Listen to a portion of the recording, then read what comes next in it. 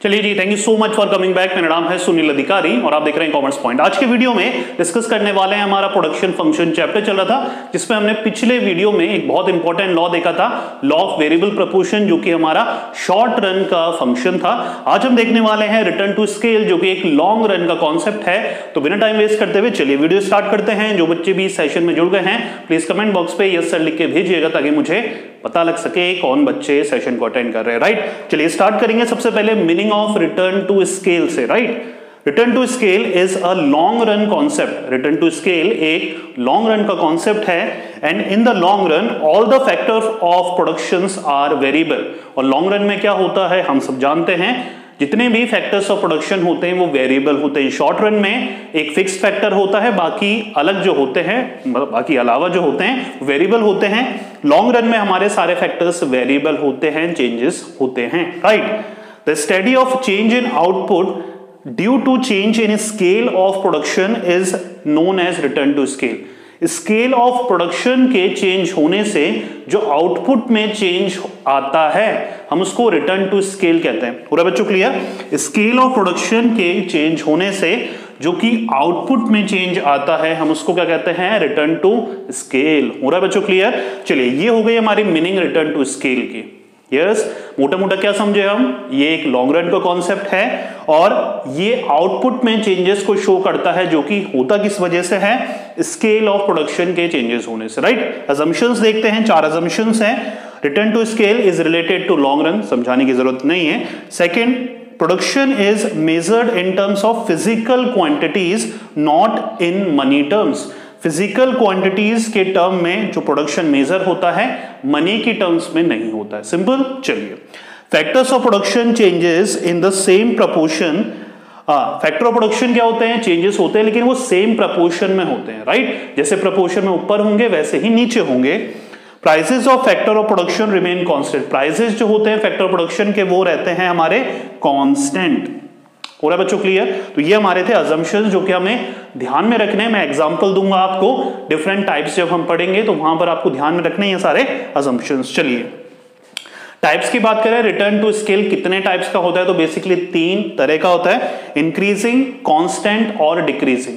Yes, सबसे पहले increasing return to scale, meaning मैंने लिख रखी है, देखते हैं। When proportion या proportionate or proportional change in output is greater than equiproportional change in all types of factors of inputs। ये सिंपल सी भाषा में, जब परसेंटेज चेंज इन आउटपुट ज्यादा हो परसेंटेज चेंज इन इनपुट से, हम उसको बोलते हैं increasing return to scale. Simple concept है, जब output is greater than input. Yes, चलिए एग्जांपल देखते हैं। देखिए, यहां पर इनपुट्स है, फिर आउटपुट, फिर परसेंटेज चेंज इन इनपुट्स और परसेंटेज चेंज इन आउटपुट। ये हमने फाइंड आउट करी है, ये हमें अज्यूम करनी है, ये हमें याद होनी चाहिए। राइट, चलिए इनपुट्स में 1 machine 1 labour, 1 machine 1 labour. Second में सेकंड मशीन एंड 2 लेबर, ये एक ही कॉलम में है। राइट, पहला कॉलम ये, दूसरा ये, तीसरा ये। थर्ड कॉलम में देखते हैं 4 मशीन है प्लस 4 लेबर है हमारे पास। ये हमारे कांस्टेंट रहेंगे through out the various diagrams that will going to understand. Right, चलिए आउटपुट देखते हैं, 100, 220, 500। Percentage change in inputs constant रहेगा हमारा 100 और 100। राइट, अब आउटपुट हमें निकालना है। आउटपुट कैसे निकालना है, परसेंटेज चेंज इन आउटपुट है तो आउटपुट से ही परसेंटेज चेंज इन आउटपुट निकलेगा। देखिए, आउटपुट गिवन है, परसेंटेज चेंज इन आउटपुट निकालने का formula new minus old upon old into 100। Right, new क्या हो गया, 220, old 100 minus 100 upon old 100 into 100। Right, answer करेंगे, काटापीटी करेंगे, 120 आंसर आ जाएगा। सेकंड भी new minus old upon old into 100, new 500, old 220 upon old again 220 into 100। Right, answer आ जाएगा 127। तो ये क्या शो हो रहा है, जो परसेंटेज चेंज इन इनपुट है ये छोटा है और percentage change in output is greater. तो ये होता है इंक्रीजिंग रिटर्न टू स्केल। पूरा बच्चों क्लियर?